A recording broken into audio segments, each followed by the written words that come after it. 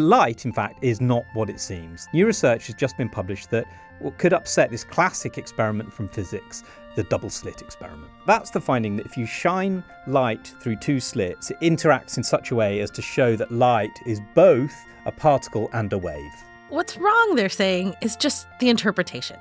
So these researchers started out and they said, what if we don't assume that light is a wave? Could we assume that light is only particles and then still have the math work out so that you can produce that same distinct double-slit pattern?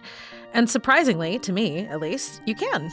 But then you have to ask the question, what's going on in those dark parts of the pattern? Because if it's not waves of light hitting each other and canceling out, and that's why there's no light there, what is it?